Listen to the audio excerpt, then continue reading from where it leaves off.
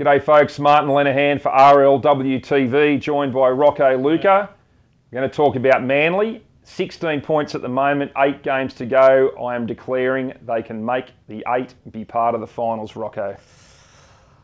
I don't know how you can say that, Leno. Essentially, they need to win 6 of the last 8.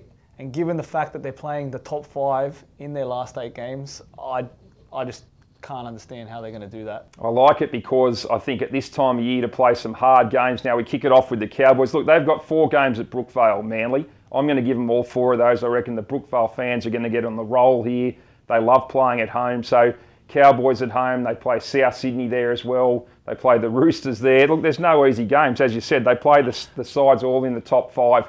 For me, there's 3 critical ones as well against sides that are just around them on points. Canberra, Parramatta, and Cronulla. They all play who are on 18, 18 and 20 points. I'm going to give them those as well. They're going to get on a roll. They're going to make the 8. So you really, at this time of the year, that trip to Canberra is arguably as tough as it gets. So you're happy to say they're going to win that game? I'm happy to say they can knock off Ricky's Raiders, who are going to hit the wall. They'll be out of contention. That's in about 5 weeks' time. I'm going to say they'll be in strife at that stage.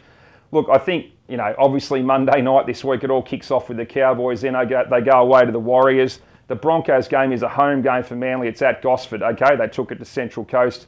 Mate, at least it's not at Suncorp. So I just like the way some of these experienced players at Manly have gotten on a bit of a roll. 1 3 out of 4. Jamie Lyon back there. Willie Mason knows what it's about. Daly Cherry Evans has won a comp.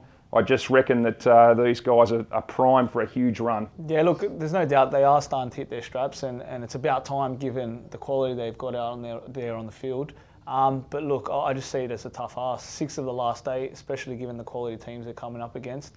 If they do it, given all the turmoil they've been through this year, Tuvey, Daly Cherry Evans, I'll declare it one of the biggest and greatest comebacks we've seen. But I just don't see it happening. So you certainly wouldn't want to come up against them in the finals. The last game they'll play against the Sharks is away.